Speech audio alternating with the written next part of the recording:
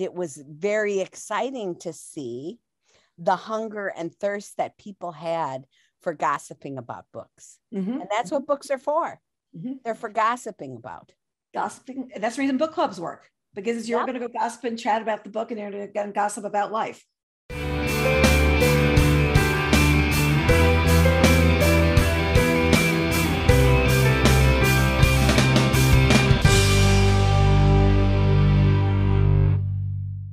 Welcome to Book Reporter Talks To, where our interview guest today is Jacquelyn Mitchard, and we are going to be talking about her latest novel, The Good Son, which is a book that propels a lot of discussion ideas, and I think would be a great book club selection. I'm going to suggest it to my book club. It's a Book Reporter Bets On selection as well, and you know that those are the books that I'm betting you'll love, and I just want you to pick up and trust me and go read them. So welcome, Jacquelyn. So nice to have you here today. Thank you so much. Thank you. I really appreciate it. So let's start by you telling us about The Good Son. You give us your description. This is a very controversial book, and I'll tell you why. When the idea for it was handed to me by someone to whom a version of it actually happened, we were standing in a coffee line at a big writers' conference. I think it was maybe it was the American Library Association. I can't remember because this is some years ago. And the woman in front of me dropped her book. I picked it up and handed it back to her. And I said, are you here for the writers' conference? No, she said, I come every weekend to visit my son. He's only 19. He's in prison nearby here. And he will be for a long time because he killed the only girl he ever loved. They were sweethearts since the 7th grade. And he was so messed up on drugs, he doesn't even remember the event, but he thought that she was something else, not his girlfriend. Oh, wow. I was stunned. I wanted to run away, but instead we sat there and talked, and a version of another scene in the book, very different. It's very different in the book. She told me about going to the cemetery to put roses on the girl's grave, and the girl's mother showed up, and she was terrified. But they had been neighbors, and they ended up basically crying in each other's arms. And the girl's mother said, you are luckier because at least you can touch him, even though he's going to be in prison for 20 years. And when I told my agent I wanted to write a novel about this, he said, wow, Jackie, I have one word for you. No. And I know your agent, so I can picture that. No. No. And he said, no one in this book could ever be sympathetic. But to me, they already were sympathetic. They were already people who I loved, every one of them, despite their flaws. And so I said, I can do this. And now he agrees with me. Yeah. No, he agrees with you completely.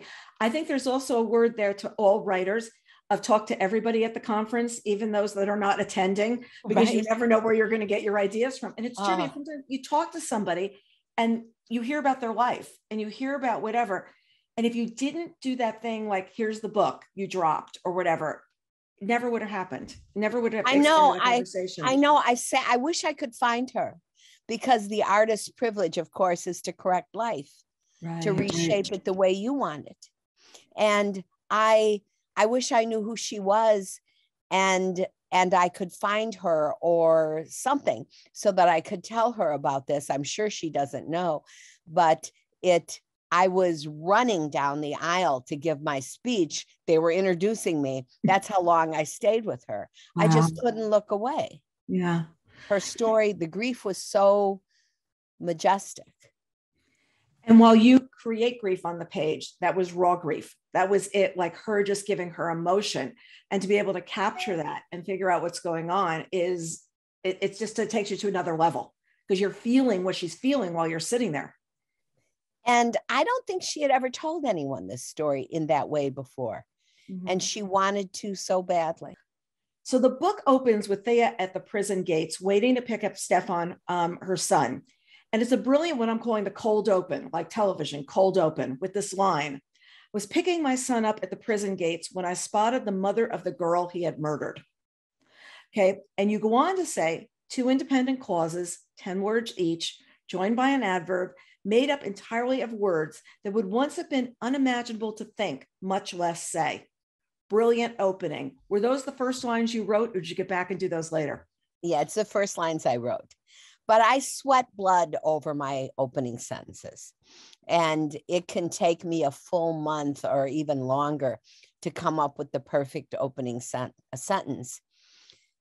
And with it, you know what you want to do, right? You know, you want to convey who the main players are and some sense of their personalities. And in those opening sentences, in those two sentences, what you really learn is that is something about the mother of the girl that was murdered. Why is she there at 6 o'clock on a winter morning? Okay. Something about Thea. And then in the second sentence, you learn who Thea is. She's an English professor. Mm-hmm. Right. And right, so right. that conveys everything. Okay, these are your players. You know, this is what you're going to need to know about them. Right. And that's all you're going to know up front. And then it's going to go on from there. Like this is your, Right. we're setting the stage. We're setting the stage and what's going on. So Stefan comes home and he's clearly not the son that went away. He's 3 years older, but he's also living in fear. He's got a lot of fear around him. He needs to reacclimate to life outside prison, and he's anxious, fearful, has issues with sleeping. You bring up a lot of things that you don't really think about. You think about somebody coming out of prison. You see the pictures on the news. Somebody comes out of prison, they're joyful, but you don't realize what's going to happen when they go home, get tried in a routine. Did you interview prisoners that were out already or people that were in to see how you get that emotion across of him? I interviewed a couple of mothers who had sons in prison. I don't know their names. I don't know whether they even told me the truth because they were linked to me by other people and then I talked to them on the phone. But the authenticity of what they said was clear. And one of them was the kind of she said, he was a good son, but he was not a good boy. And it was almost a foregone conclusion that he would go to prison at some point. That was almost a sort of focus for esteem among his peers. Mm-hmm. And then I talked to a woman who was very much like Thea, for whom having this ordinary boy football player, good, not great, but good student, good boy, go to prison was a bomb in their lives and a bomb in their small community. Mm-hmm. So that was and also for 100 years, I was a newspaper reporter and I had been to prison, not as an inmate, mm-hmm. but it really feels like it. Mm-hmm. When you go to prison to interview someone and that door shuts behind you, it is a feeling so harrowing that if you haven't had it, you cannot imagine it, because you believe that when you get in there, they're going to find out you did something wrong and they're not going to let you leave. Wow. And it is the atmosphere inside prison. So many people told me it's not really the lack of freedom so much as the lack of privacy, mm-hmm. that you're never alone. People are always crying and singing and whispering and chattering, and the lights are never off. They're dimmed, but it's never really dark. So you're never really alone. You never have any solitude at all. And that's what really works away at your mind. And further, when you come out of prison, it's, everybody knows Rita Hayworth in the Shawshank Redemption, the movie, The Shawshank Redemption. And it was very clear on the fact that people who come out of prison, that's the worst time, the most dangerous time for them in terms of whether they're going to be able to ever they can't go back to the life they had before. That life is over. And at some point, that's at the point that many of them reoffend, mm-hmm. to go back to something familiar, or they take their own lives. Mm-hmm. Yeah. And there's so many angles of what happens. It's like that prison rehabilitation once people get out, of helping people reacclimate. And it's so much of what's not done. And, we've been talking a lot in New York about a lot of crime that's happening and what's happening. And people are going in, they're coming out. It's like jail is like a revolving door of people coming in and out. And there's no real rehabilitation happening. It's just, you're out, you're gone. Yeah. Right. And supposedly you have some skills. Supposedly you have a little money and some clothing, but you have no context. The world has, even if it's been 2 years, imagine what the world was like 2 years ago. And how much it's changed since then. And you walk out into this not understanding the way anything works, and often with no support system at all. Many people's families have turned away from them. That happened to a certain degree with Stefan. And depending on the nature of your crime, especially for him, because it was a violent crime of which he was convicted, there are many people who, despite the way that we say as a culture, we believe in second chances, particularly if someone did something when he was very young. In practice, we don't really believe in second chances. We don't act on that. And Jill, who's Belinda's mother, Belinda's the woman who was killed, her mother's rallied the town to protest not only his return, but she's created an organization to be her rallying cry. And I don't remember what the organization is called, but it's really about this. It's called SAY, S-A-Y, Stop Abuse Young. And it's a worthy organization. I wish there really was one, because dating violence and dating abuse is a topic that is at the sort of level that domestic abuse was generations ago. People are not really paying attention to the sort of violence that young women in high school and college can suffer at the hands of the boys who say they love them. And they don't really have the experience of an adult woman either to understand that a shove really is never love, you know? And so I think that Jill's organization really would be a great organization, and her passion was not misplaced. It was formed out of her enormous grief and bitterness, to which she had a right, towards Stefan, whom she had once loved and considered a part of her family, if you will, because he was Belinda's boyfriend. And it's sharpened into this weapon that she uses against people. But again, she's someone also with whom I have enormous sympathy. Yeah. I have 5 sons. I know I don't know Kinahura. I mean, I hope never to know what it's like to lose a child or to have a child do the worst possible thing. Yeah. But I can imagine. And Jill was a really close friend of Thea's, maybe before they were killed. They were really good friends. So one of her rocks of support, Thea's rocks of support, is gone as this is happening as well. And here, I feel like you're also exploring the bonds of women's friendship and what can shatter them and what can hold them together. And I think a lot of that is coming across in the book, as well as who sticks with you and who has to walk away from you. Truly, it would be natural. It would be unnatural if their bond had lasted. But in other cases, it seems at the beginning that even Stefan's aunties and his grandma, they have doubts about him. They don't know whether they should fear him or not. Ultimately, they come through for him in some ways, but in other ways, the relationships are changed forever. And people in the community who saw him grow up, now he's a monster to them, and they can't accept him back. You know, Kristen Hanna described The Good Son as a compelling novel about the aftermath of a crime in a small, close-knit community. And the idea of this taking place in a small community is different than taking place in a big city or even a large town where you don't know everybody. But the way this town is built, everybody's in and out of each other's lives. If it's the Friday night football game, it's this and that and the other thing.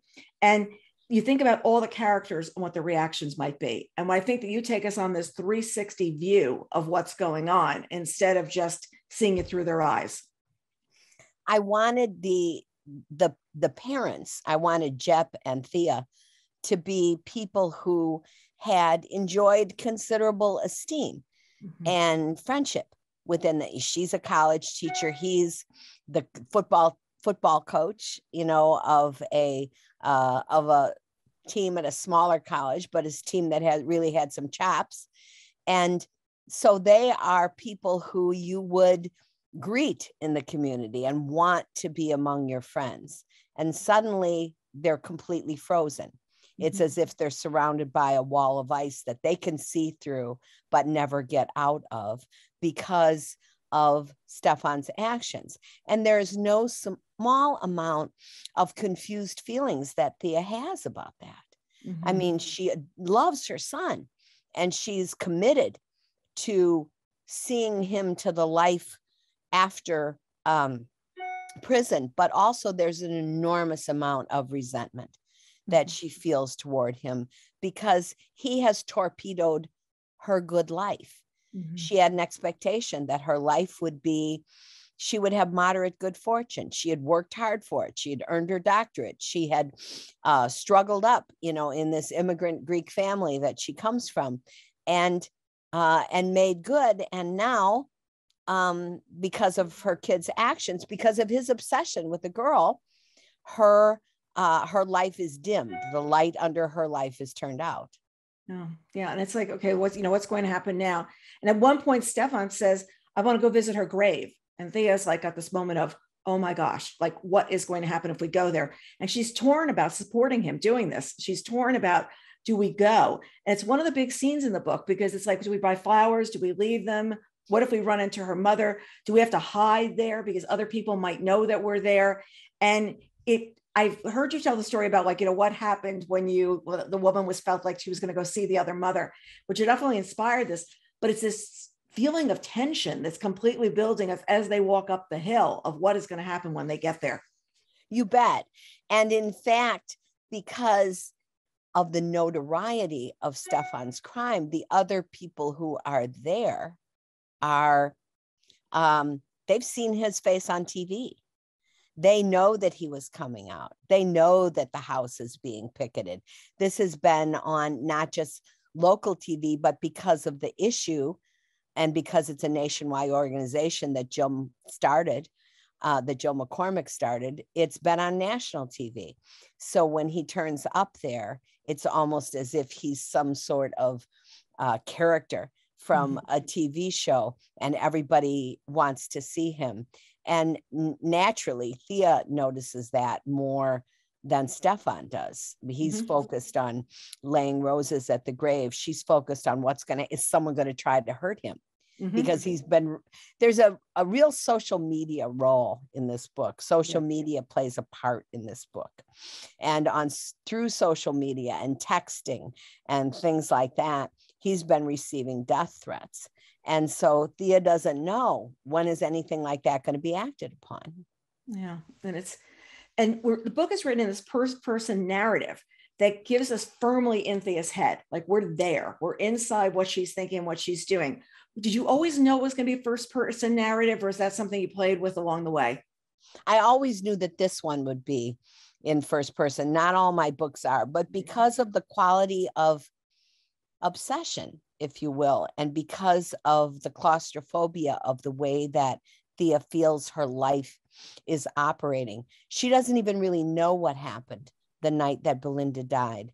And for her to start to reach out and even try to figure that out for herself, to get the police reports, to find out more about what really went on that night in Belinda's apartment, is for her to step out of that clenched position, that claustrophobic and self-protective position that she's been in the 5 years since Belinda died. So yes, I wanted it to be created very, very close to the bone. Yeah. And he doesn't know what really happened that night. He was drunk, he was drugged. He doesn't really know what's going on, but he's been convicted. Like this is what he's been told that he did. You know, years ago, I read Sue Klebold's book, A Mother's Reckoning, about her son, Dylan. And I thought it was an amazing book. I mean, I was completely, drawn into the story. He was one of the students who was responsible for the shooting at Columbine, and he died by suicide. And I found her book very, very moving. And later I watched her TED Talk, and she took responsibility for most likely missing things with her son in his mental health, but also talked about how painful it was to live in the same community. Did you ever read her book or hear her speak? Because she's just, when you hear her talk, it's just, whoa, like this is a person. This is the person who killed all the people. You bet I did. And I was galvanized by it. And it was one of the inspirations for this story.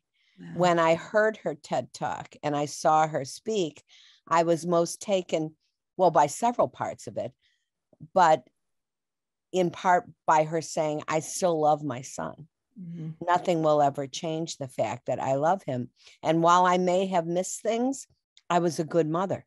Mm-hmm. I understood myself as a good mother.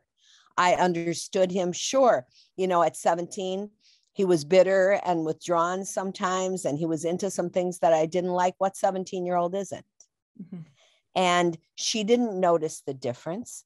And if nothing would have happened and Dylan Klebold had grown up to be a man and gotten past that period in his life, then no one would be thinking about it. But she refused to say, yes, we just figured that, we were deliberately ignoring everything, and we just figured that he would turn out to be a murderer. She talked about the child he had been, mm-hmm. and how, like in the rings of a tree, that child was still caged inside of the killer that he became. Mm-hmm. And I thought about that often, mm-hmm. as I was writing this story about how the love of a mother for a child, particularly a mother, I think. Mm-hmm. And maybe that's fair and maybe it isn't. Okay. Mm-hmm. But because the mother in a family is sort of the arbiter of civilization, and the arbiter of teaching for a child. So often when a child does wrong, the blame is laid at the foot of the mother. Mm-hmm. And that was certainly true for Sue Klebold and for Thea. Yeah. Yeah. And when Sue was talking, you picture her almost going through the baby albums, like looking at her son, like through the years, with young pictures of him and stuff like that. And what it must feel like to see, like, you've got these other pictures of your son that are drawn by others at this point. Worldwide, this is who your son is. Right. Mm-hmm. And the guilt and the grief and the shame, all of those are entirely real, but so is the love. Mm-hmm. A mother's love is transcendent and everlasting. Mm-hmm.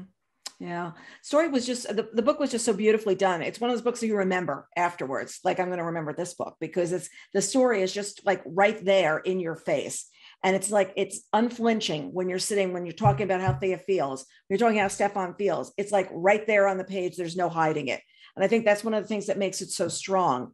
The book is also propelled like a thriller because we really don't know what happens. And the pacing of the book has a lot of the pacing of a thriller because there is that question that keeps coming up. It's like snapping here, like, okay, what's really happening? She's getting some messages. She's trying to figure out what's going on. And were you thinking about the pacing? Were you thinking about that rolling as you were going through? Because it seems different from other books you've done. It is. And that was entirely deliberate. My buddy, Scott Turow, who wrote one of the quotes for the book, said that he thought when it opened up, it was going to be a meditation on the hardships of family and the way that a young offender would re-enter the community. And suddenly I was saying, hey, what's going on here? What really did happen? Who's on first? And I did want it to go that way. I wanted you to keep wondering, you, the reader, to keep wondering until the end, what role does that little girl play that keeps writing to her? And who's the guy that broke into their house and drew dark circles over all the eyes and all the pictures, which is the creepiest scene I've ever made up. Oh, it's so creepy. And then didn't steal anything or do anything else. I wanted it to be something that was not only exciting and not only provoking emotion, but also troubling in a way, mm-hmm. and disturbing, something you would think about when the lights were out. Well, especially if somebody's ever broken into your home. Once that's happened, I went to my parents years ago, and I could still feel when they called me and told me what had happened and how it gone on. And it's just terrifying that somebody violated you like that. Somebody just did that. And somebody came in and drawing circles on the eyes. It's like, whoa, watching me, want to knock my eyes out. What is the feeling that's going to come out here and what's going on? And this girl, so it definitely had this thriller kind of a pace as I was reading. And I was like, whoa, Jacquelyn Mitchard's in a new direction. It's like writing's in a new direction. And I do want to keep, I often say, oh, Great Spirit, send me a continuing character. And the Great Spirit says, nah. So a lot of my books, almost every one of them, there's only one that has a sequel. And most of my books are standalone books in which all of the action and redemption takes place in between the two covers. The whole life is there. And there's nothing that comes afterward. So I want to be able to each time challenge myself and make the book harder for me to write, and therefore more satisfying to the reader. And I want there to be not just emotions, but though emotions and the authenticity of emotion is really important in a book, I want stuff to happen too. I want there to be incident and people. That's why my newsletter that I just started a couple of months ago from my website is called The Gasp, because I want readers to get to a certain point of the book and go, oh, that's why that happened, because to me, those are the most exciting and satisfying parts of stories. Yeah. And there are 3 parts of the book, which really tie into that, because it's release, renewal, and redemption, 3 R words. And I went back and looked at those, and it's funny, it folded down those pages because I was like, that's going to be something later on. So splitting the book like that, what were you saying? And that, I take it that came later, or no? That did come later. That was, in fact, not even my doing. That was the idea of my, the combination of my editor and my agent together, dividing the book into phases. One important part of the middle passage of that book was Stefan forming the organization called the Healing Project, which would try to not just, there's a forgiveness project in real life. I also wish there was a real healing project, because it was an idea that people who had been offenders would try to make restitution in some material way. One guy, for example, starting a college fund for the daughters of a woman he had murdered when he was in a drunk driving accident, killed in a drunk driving accident. That would be some way that people could materially provide for the people who were left behind by their and affected by their crimes. And so that was the wind beneath his wings. That gave him a reason to go on when he couldn't see any other reason to go on, was the power of this project that he was involved in, because he felt such enormous guilt and culpability that serving in prison wasn't anywhere near enough. And at the same time, he's seeing he can help others by doing this as well. And you're also seeing a lot of who this kid was before he went to jail, because you don't come out and do something like that if you didn't have background back here. It's not like you automatically say, oh, let me go out and figure out a way to help others and heal. There was something you saw really good in him when you got to that part of the book.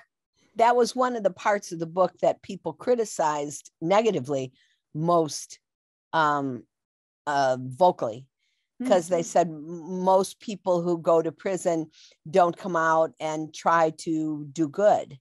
But he wasn't most people. I mean, he was front loaded to try to do good in his life before this happened. And certainly it was believable what he did, because he was sidetracked in his life by his blinding love for this girl, which became everything to him. So in some ways, this is also a story about obsession and how people become fixed on one idea. And each of them, even the secondary characters like Rebecca, become fixed on this one idea of what they should have done in their lives, and what they still could do to make amends. Yeah. And it's like, his background was different from a lot of other people. I think that when people were saying that wouldn't happen, well, he didn't come from the background where his father was the coach helping kids and his mother was in a position of helping kids all day. And that was the dinner table conversation. So he was in a different place. It's from an educated place. So what's your writing process up? Do you start with an outline? Do you do this messy first draft? Do you just throw it all down? What's it like? No, I am the only one who does not do the messy first draft. I write it in the order it's going to be, from the first sentence, right, marching through to the end. Don't write down anything else. I make notes for what's going to come later. Mm-hmm. I mean, but when I'm in a writing day, I'm saying to myself, okay, I'm going to write up to the point where she and Julie go to the cabin to go skiing. Today I'm going to write up to the point where she meets the detective, where Thea meets the detective, and then I'm going to stop. And so I know in a general way what's going to happen. And until the part that I have finished is to my liking, is perfect on the page, I won't go on to the next part. Mm-hmm. Now, when the editor gets it, first when my agent gets it, and then when the editor gets it, they say, no, that guy should not have been a priest. He should have been a polo player. Don't you know that? Go back and fix that. Check out chapter 22. Nothing's going on there except people talking. No one wants to hear that. So there's a great deal of revision that goes on after I think it's as good as I can make it. But that's why you have editors. Right. And that's why people who self-publish their books, they do it at their own peril because there's no gatekeeper. Mm-mm. And the way that you feel about something, you may feel that it's, there are a lot of bad marriages built on this. You may feel that it's all jello and pudding, but when someone else comes along and looks at it and says, no, that's not working out. When an editor says that to you, you take to your bed, you pull your covers up and cry, and then you get up and do what needs to be done. Linwood Barclay's got a great line about waiting for revisions. He said, it's like waiting for tests from the doctor. Is the result good or bad? Is it benign or malignant? Like, am I going to die or am I going to live? He said, because you're just laying there with the whole thing that you've put everything you think onto the page. And then sometimes he says, well, he didn't say this, but people say, oh, wow, that's like opening another door for me that I never saw because I wrote it in my head. And now, yeah, maybe that's going to work out. Or I'm going to stand and fight exactly for the page the way I want it. It goes both ways. 90% of the time, the editor is right. And 90% in that medical image that you put forth, they're saying like, well, if you have this surgery and you get better, then you'll probably go on and live a long life. But there's definitely surgery indicated here. So our medicine. And the incision's either be long or short. You got to figure out what you're going to do. Right. When you say you're trying to get the page right, so when you're writing, you've got that first paragraph, those first couple of sentences are real tight.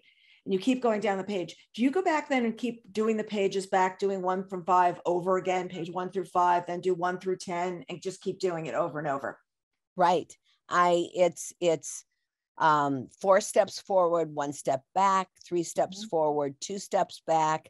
It is a forward progress, but not at all a free fall toward the end.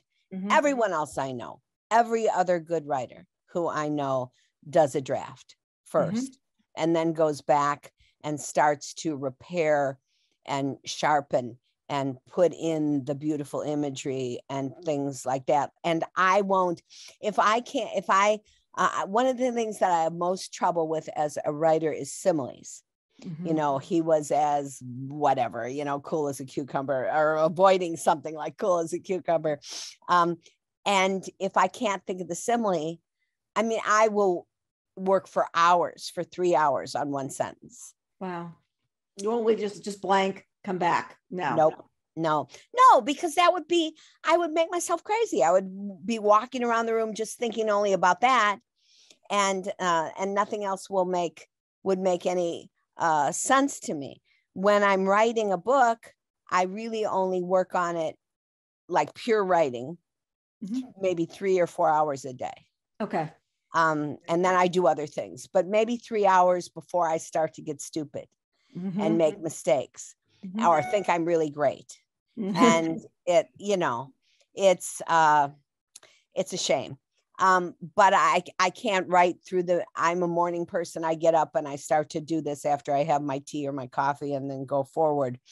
But after a certain length of time, I know that I'm in danger of being too easy on myself. Mm-hmm. Mm-hmm. So I've just got to sit there and pull back. Right. Back. Yeah. And always, as Ernest Hemingway famously said, you leave with something left to say. Mm-hmm. You don't, so you'll go back the next day. Yeah. Something to pick up instead of blank. It's like, I think they're not used to nothing be as bad as when the computer first came out and Word would just have that light blinking at you, like put something on the page. It was terrifying because I was like, I have nothing. Like I have nothing. I'm doing something. I have absolutely nothing. I was writing a paper at school, whatever. I have nothing, so those kinds of feelings. So was the title always The Good Son? No. In fact, the title is not my favorite title. I very much, the title, because Stefan was an only child and because Belinda was an only child, and to their parents, they were the suns in the sky, the stars in the sky. It was originally called My Only, title that I loved and everybody else said, eh. But I was thinking of that old song. I think it's by the Platters, maybe. Like this is before I was born. My one and only you, you're my dream come true, my one and only you. Yeah. And that's the way parents feel about their children, particularly only children. All their apples are in one basket.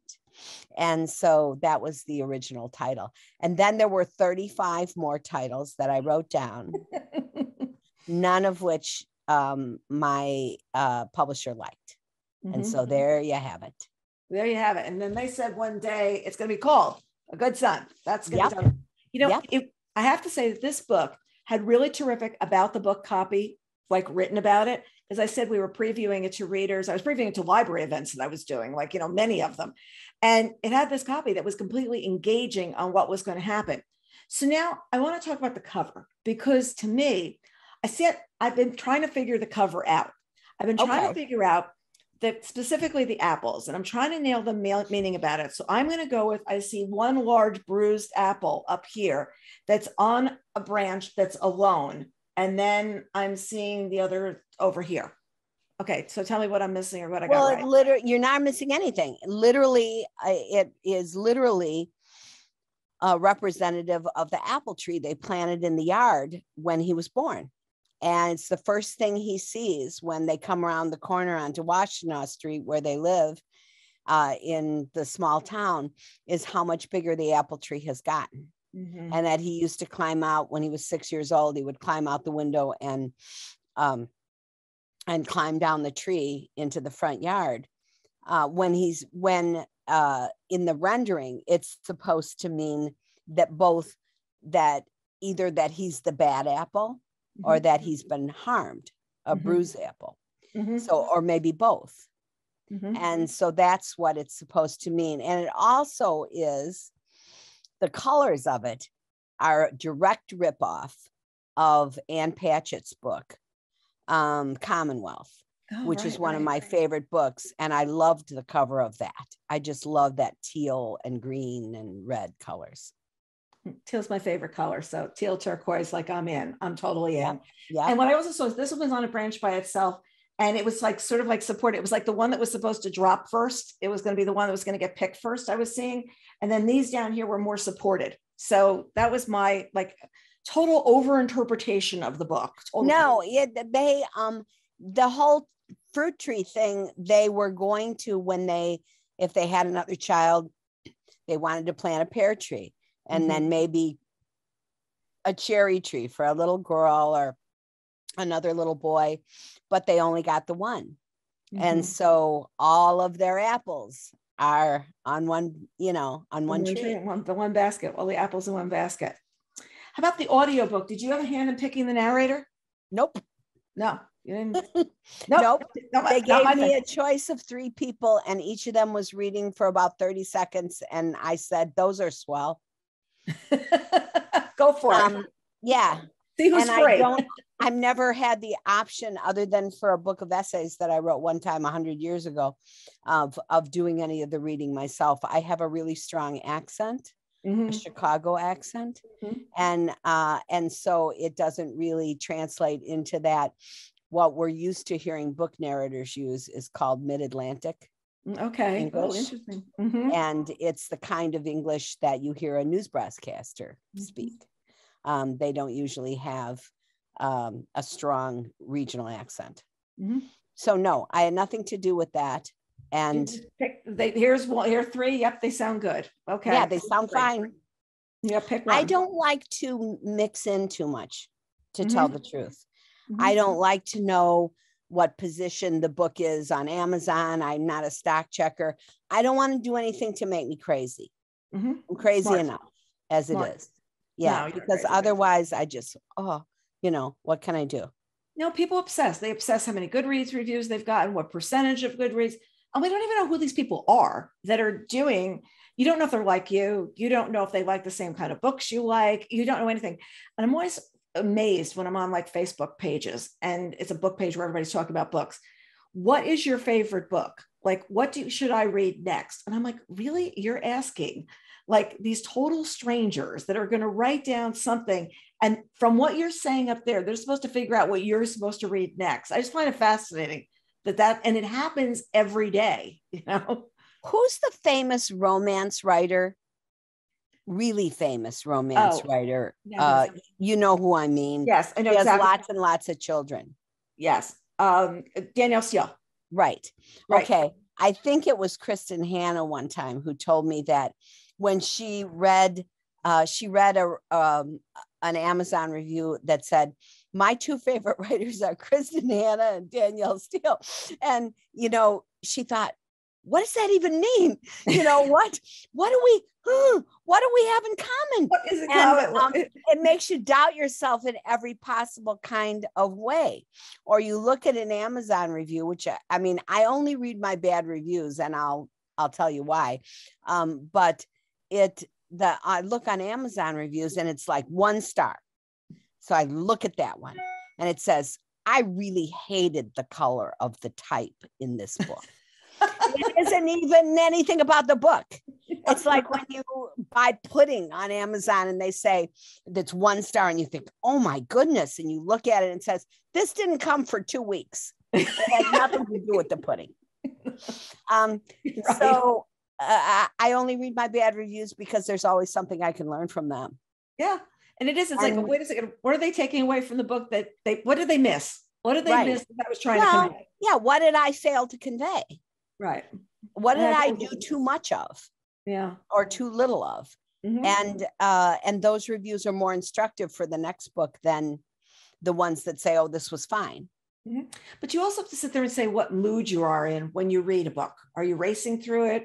Are you reading it for book group? Like, what are you doing? Are you in the right frame of mind to be reading The Good Son? Are you in the right frame of mind? There was a book that came out last fall. I will not use the title of it. I was not in the mood to read that book. I read part of the book and then I got to the second part and I didn't want to read that book anymore. I actually kind of threw the book. And it was really interesting because that's usually not me. But I realized I was just not in the frame of mind to go for that. Like I wasn't going to go there. And I stopped. I said, I just don't want to finish this. I don't want to do it. And that's unusual. But a lot of times it's what are you in the mood for reading or really when you sit down to do it? And it's not entirely fair to the writer. I have a policy that I finish every book I start. Ooh, you're good. Okay. And because I know how hard it is to write anything. But recently I've really been tested with that policy because I've had books that I've even purchased that I just don't want to finish. No, because sometimes it's just, I don't know. I just have a different, it's like, oh, like I'm going to read this because I should be reading because I want to do an interview. And all of a sudden I'm completely captivated by the book. And I'm like, oh, this is going to be a wonderful experience. Some books start slowly and you have to, but I don't believe I can remember reviews of a much lauded book, and I won't use the name of it either. Yes, I will. Memoirs of a Geisha was the geisha. Memoirs of a Geisha was the book. And people said you're going to love this if you can just read the first 75 pages, get through them. And to me, that was a long time ago, and it was a wonderful book, but also 75 pages is a lot of pages. That's a big time commitment to ask someone to make, and to ask someone to, when you write a book, it's like you're inviting someone to the dance. You know, you're saying, take my hand, trust me, I'm going to make this worth your while. But if you're going to trip over the person's feet and step on their toes for the first 15 minutes, by that time, you're going to have extinguished a lot of that person's goodwill toward you and toward the story. So I don't believe that it has to start out necessarily with a car chase or, you know, an apocalyptic event. But it does have to start out with something that immediately engages. Well, I also feel that because the rest of media that we're with these days, whether it's the news, whether it's watching whatever is on every streaming channel possible, you're in it in 3 seconds. It's not a slow burn to get into these stories. You're in it in the first 5-10 minutes. So I think we've been trained to expect even a bigger delivery when we start to read a book. We're trained that it's going to be something huge. It's not going to, like, yes, you can start, but you've got to have good language. You've got to have something propelling the story forward just because of what everybody's used to having around them. Further, a book is only one kind of stimulus. I mean, you create the images and the pictures in your head, but you're reading it with your brain. You don't have a picture or a soundtrack or a laugh track or any other kind of stimulus that guides you into how you're supposed to feel about it. So the reader or the writer needs to create for the reader. It's an enormous responsibility to create that world and to invite the reader to come in it and stay for a while. And it's going to be a book that you're going to pick up and put down, or is it going to be the one where you sit on the couch, put the fire in the fireplace, and you don't move all day? And you'll have a different reaction of reading a book if you just get to sit down and go all the way through instead of stop, start, you know? And it's just what's going to happen for you. And for most people, it is that time before they go to sleep at night. It's their little treat, you know, that chapter or those few pages before you go to sleep at night that you're cozied up with your tea or your snack and your book, is the place at which. So I believe that even if you have something important to say in a book, that it's like a bran muffin. Okay, bran muffins are good and they're good for you, right? But you have to have those raisins in order to get people to get through it. You have to have a little bit of raisins and some cinnamon in order for them to take in the lessons and thoughts and emotions you want them to understand. I'm going to send you my bran recipe, my bran muffin recipe. It has a cup of fruits in it. It has all the stuff. There's orange juice in it. I'm serious. And I'm telling you, I love them. My husband says, and the thing is with bran muffins, you have to undercook them because it's like cereal. You can't, it's a minute or two before they get too hard and they're kind of like just not great for the whole week. I usually make them every week. I make them on a Saturday or Sunday, and then he kind of rates them as the week goes on. Like, that one's not so good. That one's, Oh, he's a lucky man that you're making bran muffins for him and thinking of his heart health and his joy. That's really good. No, he said they're really good. I think it's all the fruit I put in them. They're probably 9 million calories of sugar, but whatever, you know? No, I mean, we need treats in our reading. We need treats. We need something to pay for a book. Let's face it, to pay for a book and to stay with it for the whole 350 or 400 pages. That's an adventure. Yeah. And it's a time commitment in lives that are being claimed and pulled in lots of different directions. So you do need your raisins and your dried fruit. Yeah, you definitely need to, like, break things up. The other thing I realized too is I'm reading Alison Pataki's new book and I'm absolutely loving it. But I do realize that every night, just before I fall asleep, before I close the book, those last 2 pages, I'm really not registering the way I should. And I always open it up and go, huh?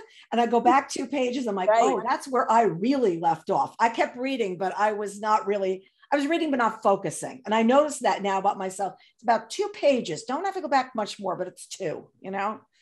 I know it's not of age or what's going on. No, I'm still 27. Let's get real. No, I think that everybody is like that. Those last things as you slide toward your own oblivion, those last things don't really register. That's why people fall asleep with books open on their faces. Here it is, right beside me, right beside me. So you had the amazing honor of being the first book that Oprah chose years ago with The Deep End of the Ocean. And I'm trying to remember, was that 1996 or 97? It was right around the time we started the company. And that's how I remember it. It was right. It was the end of 96. And it was talk about, it was stunning, but no one thought it would be. Mm-hmm. Even my publisher, when I told the publisher that Oprah Winfrey had called me and she was going to start the world's largest book club with my book, they said, well, don't put too much faith in that because, people who watch daytime TV are not readers. Okay. Well, by that night, by the time she announced the book club, by that evening, there were 4,000 holds on the book at the New York Public Library. Wow. 4,000 people had reserved it to read. So wrong about that. And it had a stunning effect on the future of the book. And it was very exciting to see the hunger and thirst that people had for gossiping about books. Mm-hmm. And that's what books are for. Mm-hmm. They're for gossiping about. Gossiping. That's the reason book clubs work, because you're going to go gossip and chat about the book and you're going to gossip about life. But that's exactly right. And you're saying to your friends in the book club, oh, I don't believe that she really would have done that. No, I think he was a good husband. I can remember one of the most moving things that happened to me. I was in a pizza restaurant with my kids at the time that the book had just been published. And there was a girl there. She couldn't have been more than 16. Beautiful little girl, Hispanic girl, had a little baby in a pouch on her front, little tiny baby. And she was standing there and I turned around, and I was thinking, while I was watching, I was thinking, oh, honey, you're too young to have that baby. And you made this choice and God bless you. She turned around and she was holding The Deep End of the Ocean and reading it. Wow. Wow. And I thought, what a witness to me and what a butthole I could be.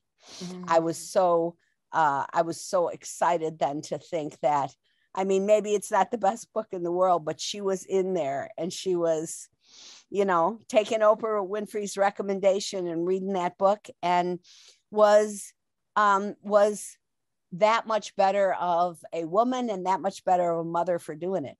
Mm-hmm. Yeah. She's reading, she's exploring life, looking at the all story. You need to do is read. It will always save you. You can never be a prisoner, even in your own body or in your own circumstances, if you have a book.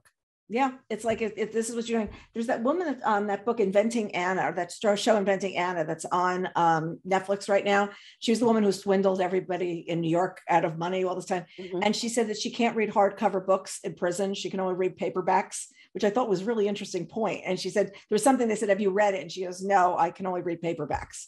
So interesting thing that happens in prison. I just remember your book happened about the time we were launching. We launched in August 1996. I remember going, oh, this is like really cool thing. We need to go find her and talk to her. At the time where an interview was like typing for each other. It was really quite funny. That was your first book though, right? That was my first my first book. Novel. And I never imagined, by the time I finished writing that book, I was a young widow. I was in my late 30s. My husband had died. I had 3 little boys. I started writing that book in order to prove to myself that I could do something that I knew was impossible for me. I had been a newspaper reporter, so I knew how to write a sentence, but I didn't know how to write a novel. And when I finished it, I knew it was good enough that it would be published. I never imagined, it would be happen.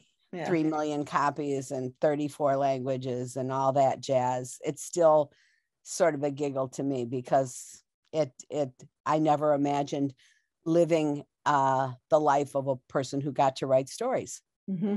Yeah. It's like, you don't have to write on these deadlines the same way you're writing for newspapers. It's instead write what you're feeling, write what you want to do. Kind of. You nice. really have to provide these days, in order for a book to receive a good publication and for them to put some resources behind it, you really have to let them know what it's going to be, though, before you start to write it. I have had to write a bullet point outline and a précis for every book that I've written for the past 15 years, because they really want to know where it's going to go. And how it's going to be different from something else. And I guess that's probably a good idea, because I don't want to read another book in which the story is disappointed in love. Victoria goes back to the island community where she grew up and meets the boy who's now a veterinarian who she grew up with. I don't want to read that book again. I know what's going to happen.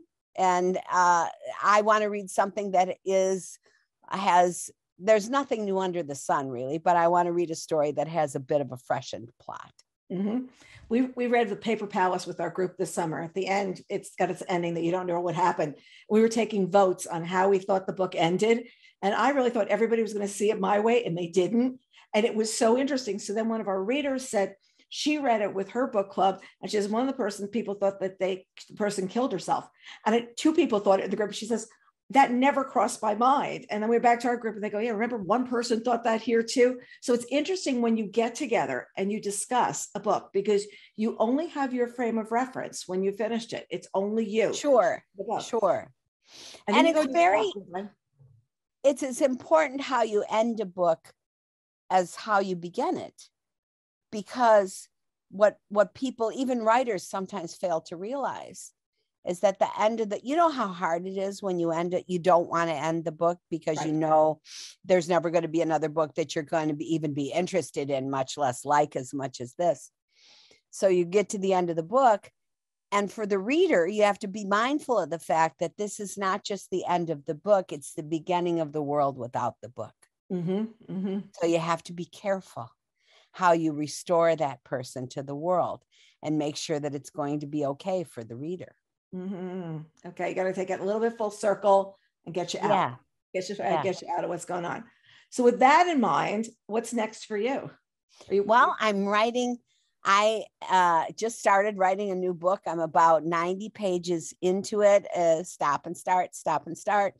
And it is about a young woman who is an underwater photographer, an acclaimed, like David Dublier or something, who takes pictures of underwater creatures, who comes back to Cape Cod to see her widowed father a year after her mother's death, because the girl, I call her a girl advisedly, she's 27, and she's going to have a baby and she's getting married. She never thought she would settle down. She comes back to Cape Cod and to see her father and her best friend, and her father announces that they're getting married. Oh, okay. And that's just the start of it. That's just the start of it. And the best friend is also pregnant. Wow. So I thought something like that happened actually to me in my earlier life in a strange way. And I thought, what would it be like to have that in a story and then have it go on from there with complication after complication?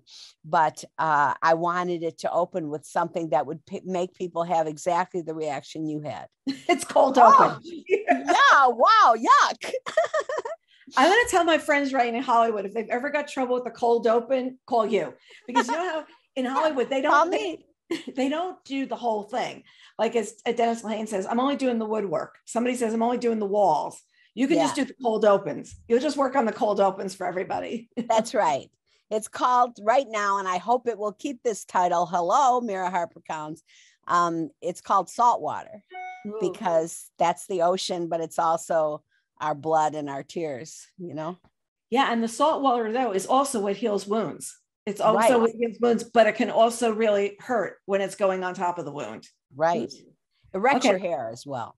I'm voting for salt water. Thank I'll you vote very for that much. right now. Yes, yes.